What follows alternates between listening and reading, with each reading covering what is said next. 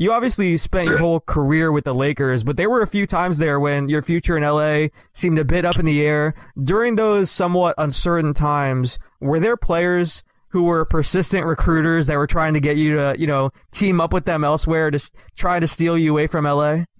No, see, when I was coming up on free agency, that was before all this super team stuff. Right. So that wasn't a thought process any of us had.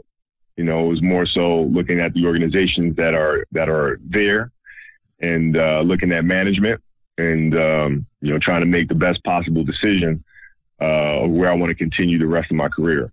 So that was before all of this super team stuff. So I didn't have that.